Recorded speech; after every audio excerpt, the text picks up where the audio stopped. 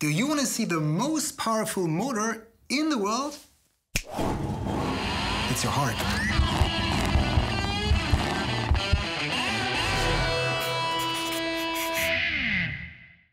When it's working well, we hardly ever take notice of our heart. So you probably don't know about all the amazing things the engine of life in our chest does for us every single day, 24/7.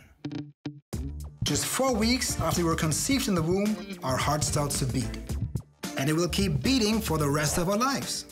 When we come into the world, our heart beats at a rate of 120 to 170 times per minute. When we grow up, our heartbeat slows to around 60 to 90 times per minute when we rest, and can speed up to many times that, for example, when we're racing. On average, our heart beats 100,000 times a day. That's over 2.5 billion times over the course of our lifetime. To give you a better idea of our heart's incredible pumping power, just imagine the following. The amount of blood our heart pumps every hour to supply our bodies with oxygen and nutrients is equivalent to almost 2 full bathtubs. And remember, that's just per hour. That's nearly 50 bathtubs a day. Pretty impressive, right?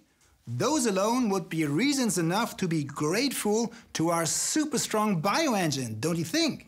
But there's more. In order for us to live a long and healthy life, we need to take really good care of our hearts. Heart diseases are the single greatest threat to our health. And a sick heart can really ruin your life. Believe me, I've seen it.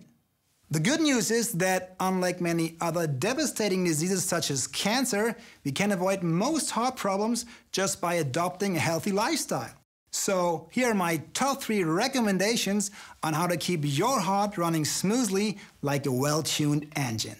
Number 1, give your motor the fuel it really craves. And I'm sorry guys, but that's not burgers and french fries. No, our internal engine runs best on unprocessed whole foods and a plant-based diet.